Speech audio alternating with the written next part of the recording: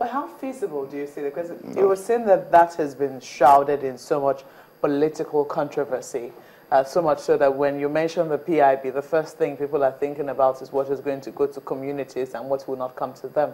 They're thinking about money that's going to accrue to the different communities. Do you really think that we can pass the PIB as it currently is? Or would you say that we come up with something else and perhaps name it something else that doesn't evoke that kind of memory? Well,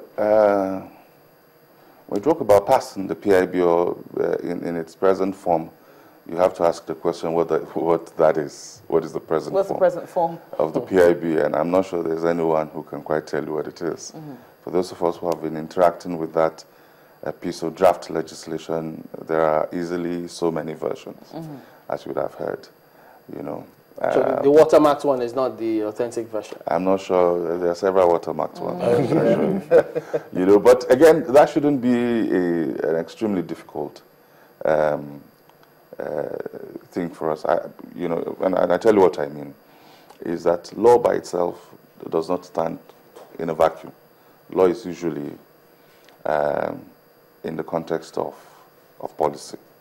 You know, and I think there is consensus by all those who concern themselves with it that the OGIC document, you know, very well articulates, you know, what we want to see with the petroleum industry.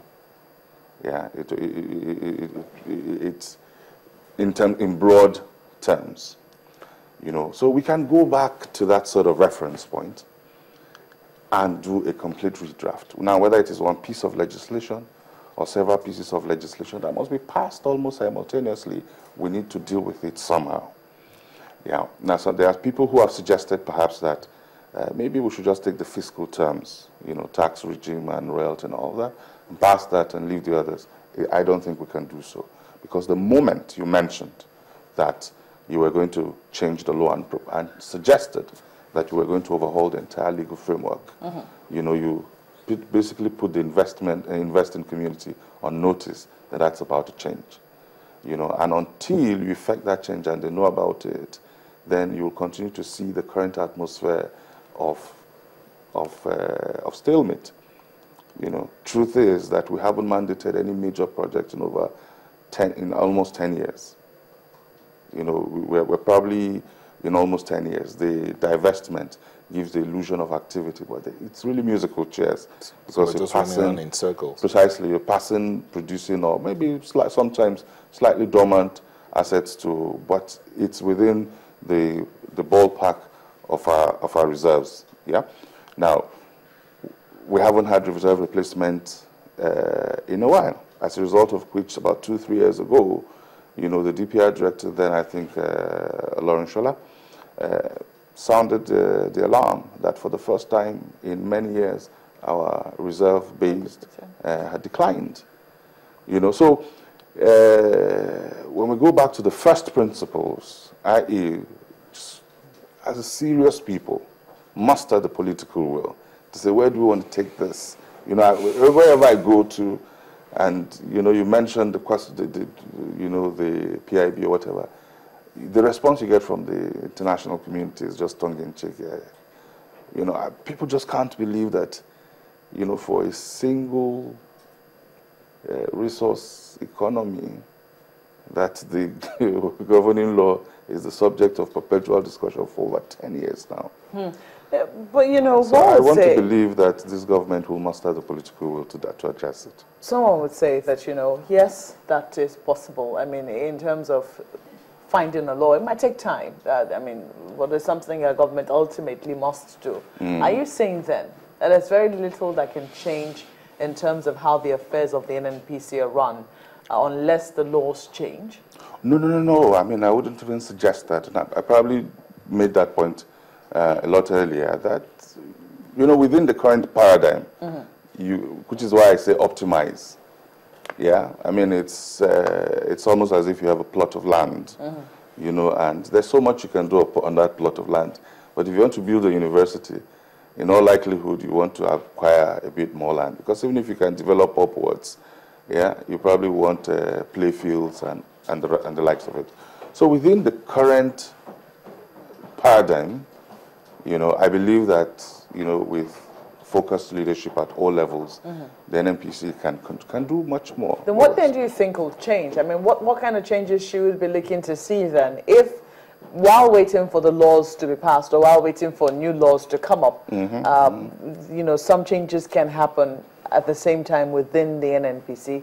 What sort of changes should we be looking forward to then? Well, I mean, what NNPC has been largely accused of, to date, and is the subject of an ongoing inquiry, is mismanagement of the proceeds of crude sales.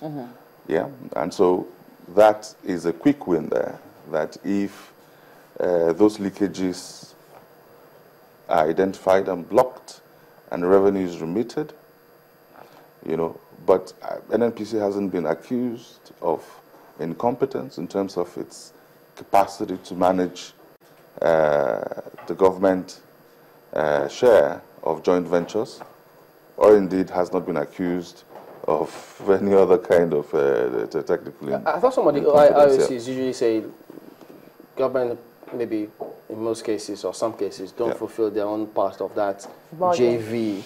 And so we find ourselves in a situation. Well, okay, all those are things that, all those are things that the law was hoping to fund. All the things that you can fix by that sort of holistic reform of the industry. You have to rethink, perhaps, government participation in operations at the moment. And sometimes I think that the responses you hear from people is quite more emotional.